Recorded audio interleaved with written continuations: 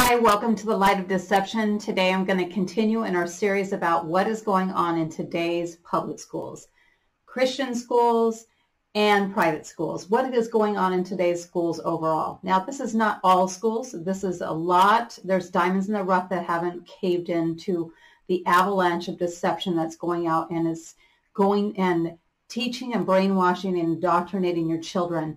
You will be shocked what's going on in social studies. So this is going to be part 2 in comprehensive sex education.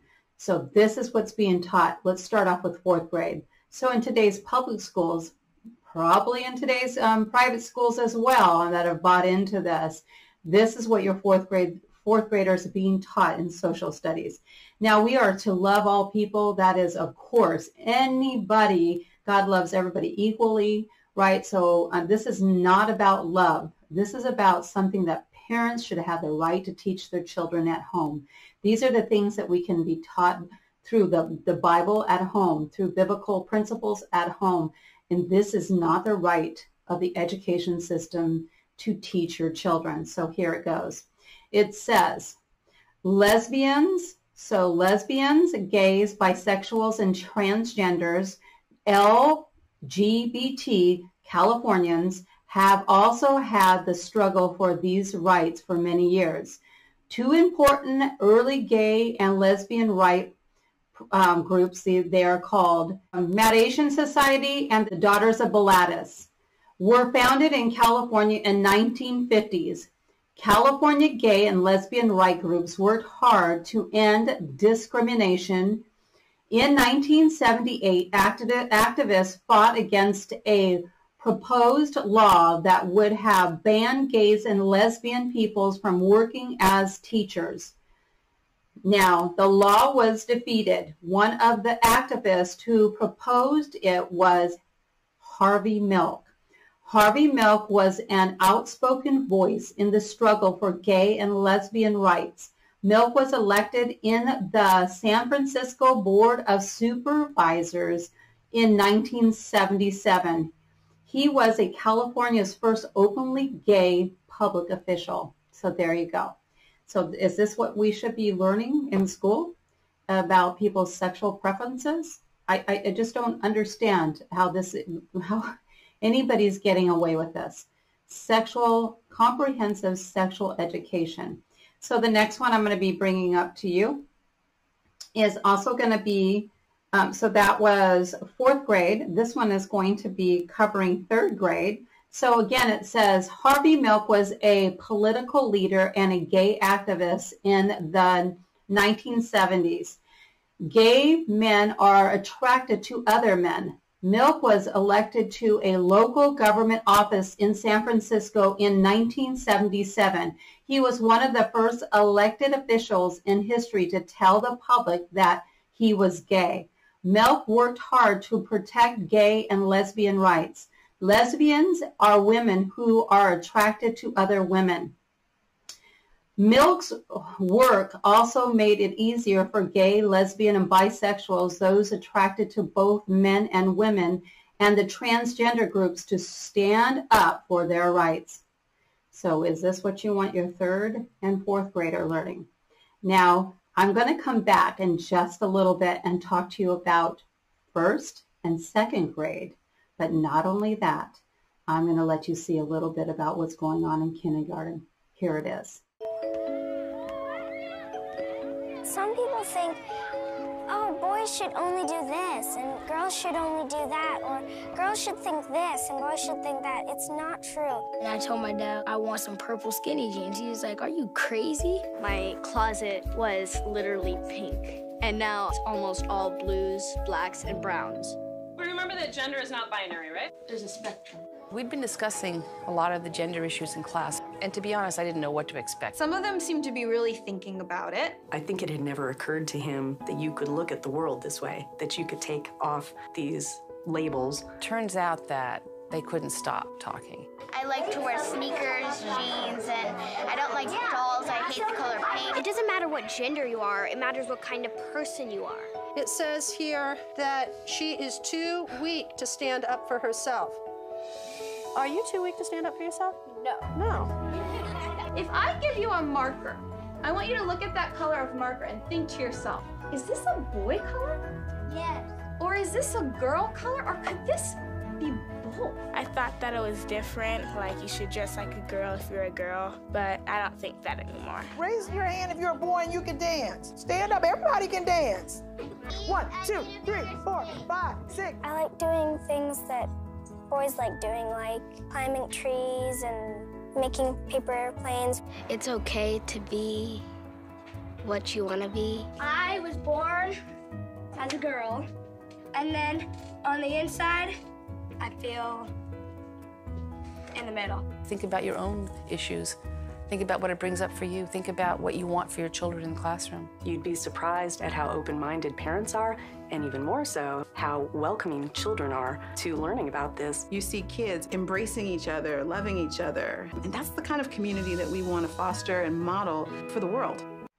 So what is happening in today's schools? Are you shocked? Or did you see this, ever expect this to be happening? This should be handled at home. Anything that you're going to be teaching your children about sexual education should be taught in the home, not in school, not in kindergarten, first, second, third, and fourth grade, right? Not at even fifth. These are things that the parents should be handling at home. You can handling in a biblical perspective, going back to the Word of God to see what the Word of God says about this. The creator of the universe, right, gave us the guidelines to rear up your children in the way they should go, and when they are old, they will not depart from this. So who is trying to win the souls of your children? Who is trying to win the hearts of your children?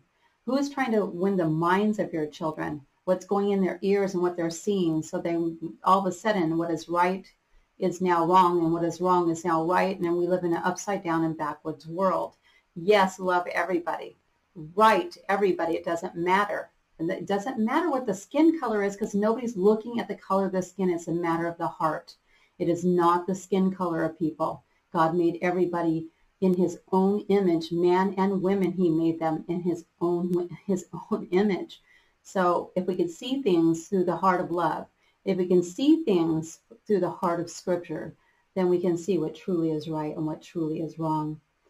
So when we're looking at, again, we're talking about first graders and second graders here. It talks about Julio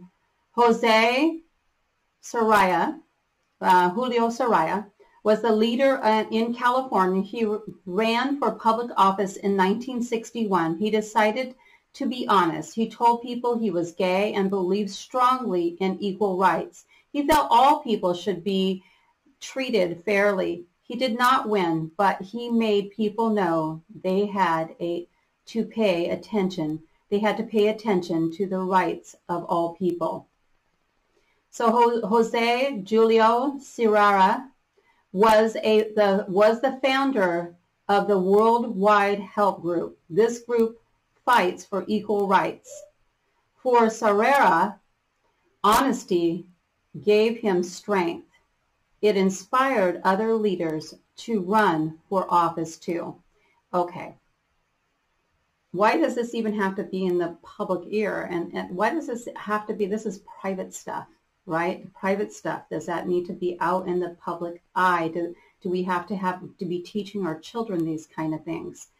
And at what age do you teach them? And shouldn't that be the right of the parents to tell you the age? And this is first and second graders. So this is the last one, the same thing. I'm bringing it up for you. So it says here, so first and second grade. Gavin Newsom, champion for people's rights. Biographies tell stories. They can show how people cause change. Gavin Newsom was the mayor of San Francisco. Gavin said that people could marry who they chose. Sometimes Gavin helped marry people.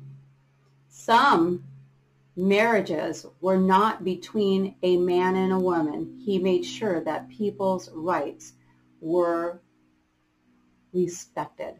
Okay, so this is what the questions are going to be asking. Write about changes Gavin Newsom made as mayor to respect people's rights. And so the other one from the other questions would have been talking about Jose, the same kind of question, how did he enact change by standing up and telling people he was gay? So why would this be in elementary school as early as first grade, second grade, third grade, fourth grade? These are just the 4 grades that I touched on, and we saw about what's going on in kindergarten. So why is the system trying to win the hearts and mind of your children? That would turn them against the things you're rearing them in the way they should go, and when they are old, they will not depart from it. And if they change their mindset that no matter what anybody wants to do, what is right for them is right for them, and what is right for you is right for you, and all this different things, it's going to take them back from standing on biblical principles and standing on the Word of God. He is the creator of everything that we see. He gave every one of us breath of life. He knows He is the way, the truth, and the life. No man comes to the Father except through Him. And there is a way that seemeth right to a man, but in the end is destruction. So do not lean on your own understanding, but in all your ways acknowledge Him, and He will direct your path.